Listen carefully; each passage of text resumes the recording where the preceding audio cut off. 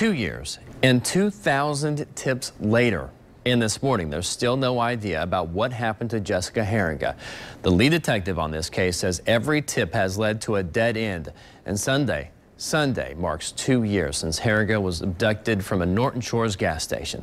Lead detective Michael Kashner told 24 Hour News 8 in an exclusive interview about tips involving a Detroit man with a bloody shirt, an inmate who claimed to see the crime, a Kalamazoo rapist killed by police.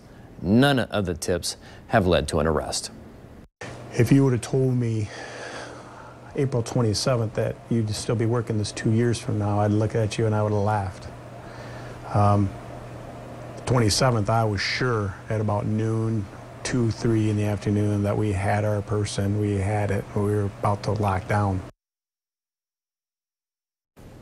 Well, joining us here in studios, Diane Homrich, Jessica Heeringa's grandmother. So, Diane, thanks for coming to talk about this morning here. You heard what the lieutenant had to say about that. Terribly disappointed. He's even disappointed 2 years later. What do you think about this investigation? I can't believe it's been 2 years. Yeah. And many tips called in. However, for a while, we were hearing people were telling us that their tips weren't being followed up on. Okay. So, since they're the police and we're not, it's hard to know exactly what they're doing, and we realize they can only tell us so much. Yeah. Well, do you feel like, and I think we discussed this before, in the past you felt like the police weren't informing you enough about this, but you think that's changed now and they're being a lot better about keeping you in the loop?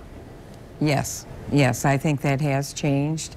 I think it's kind of been a learning curve for them since nothing like this ever happened in Norton Shores. So we're advocates of training police departments on how to handle these situations. Yeah, because, I mean, nobody really expected this sort of thing to happen, and nobody expected it to go on this long here. How is the family holding up after all this time? Well, like her little boy says, we all have broken hearts. We'll never stop searching for her. There's no evidence of any kind that's come forward, so we hold out the hope that she's still alive, and we'll keep looking for her. You know, her son is one of those victims that you don't necessarily hear about all the time here. Yes. You know, she's considered to be the victim here, but so's the family and this little boy. Yes. How's he dealing with it, and does he ask a lot about his mother? Well, he's 5 years old now. He starts kindergarten in the fall, and yes, he does want to talk about his mommy. And like I said, just the other night, he told us that his heart is broken.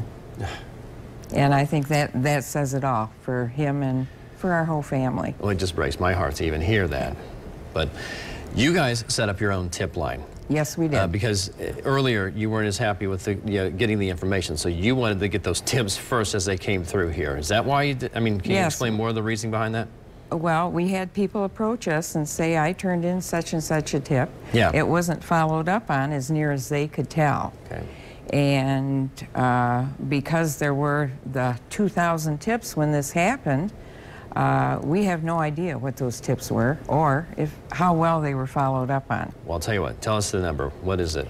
231-222-0278. 231, let's say it again. 222-0278. Okay. We'll have that number for you coming up here. It's going to be on the woodtv.com Facebook or page here, as well as the Facebook page. So we'll have that information out for you.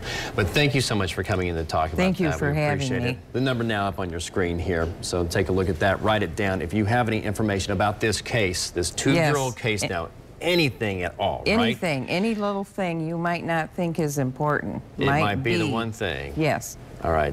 Give them a call. All right, Emily? All right.